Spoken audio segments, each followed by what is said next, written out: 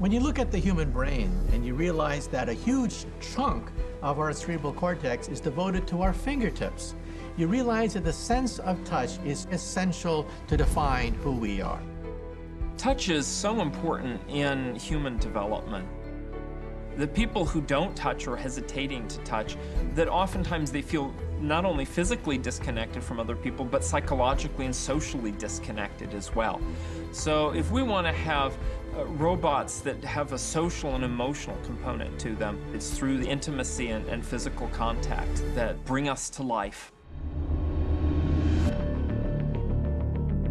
Robots that smile, feel relief, or shed tears. This defies our very definition of robot.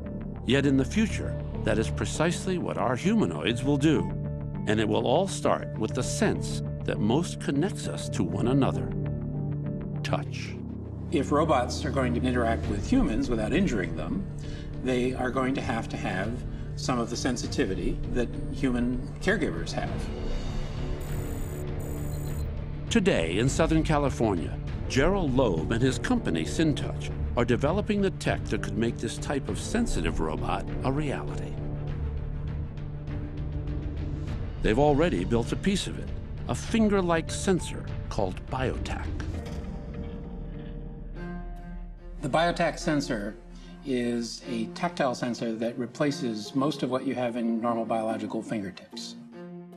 What we call the bone is epoxy, a nice hard material that's easily molded around all of the electronics, which we put in the bone for safekeeping.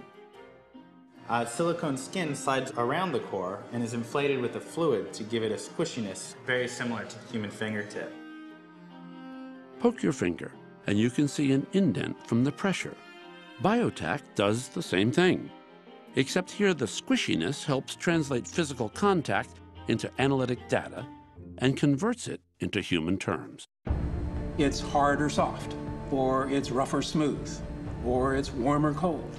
But the real breakthrough design is one that mimics a unique detail in nature's schematics for the human finger. The skins we initially made were smooth on the outside because it's a whole lot easier to make smooth skins. And we decided to try machining a pattern of fingerprint-like ridges, same dimensions as fingerprints, into the mold in which we made the skins to see what would happen. And lo and behold, the amplitude of the vibrations as we rubbed it over surfaces got 20 or 30 times larger. Turns out sensing vibrations is key when it comes to defining texture. The rougher the surface, the greater the vibrations. Could you design a robot that if you shook hands with it, you couldn't tell whether you were shaking hands with a robot or a human? Now maybe you're getting at the essence of intelligence.